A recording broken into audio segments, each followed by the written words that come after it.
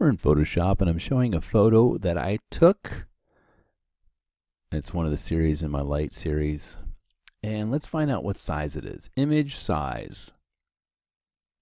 It says it's 18 by 24 inches at 300 resolution. That's freaking huge.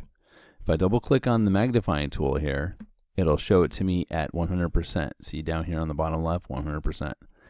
And this is how big it really is. It's pretty big, okay? You wouldn't want this huge thing to be on the web, would you? You want to show this piece of artwork. Let me double click on the hand. It gets it back in there. See how big it can get. See that? So this is what you want to do. You want to do image, duplicate, and you can name it whatever you want to name it. Click OK. And then you want to resize it. Image, image size. 300 is for print. 72 is for web. And I'm going to click OK.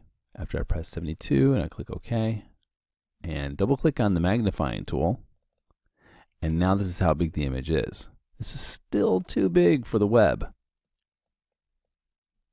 So I would go image size some more. I would go to pixels, and right now it's 1296 wide. I'm going to make it 500. Let's see what happens. Click OK or return, and double click on the magnifying tool. That's how big the image is. This is great because now I can put it on the internet, and if people try to snag it and they try to print it, it won't look good. It'll look pixelated. If they want this image, they're going to have to pay me for it. So now we can export this image out. File, export, save for web. When this dialog box pops open, we can do PNG, we can do JPEG. Do JPEG, you can bring the quality up to 100, or you can make the quality smaller. If I go down to here, let me see if I can see. Double click on the magnifying tool here, and this is what the image looks like at quality 0. I'll bring the quality up. Looks nicer, looks nicer, looks nicer. At 100 quality, it says it will be 97 kilobytes. If I bring it down to 50% quality, it's 23 kilobytes. Now look at how well the image looks is how far you want to bring the quality down.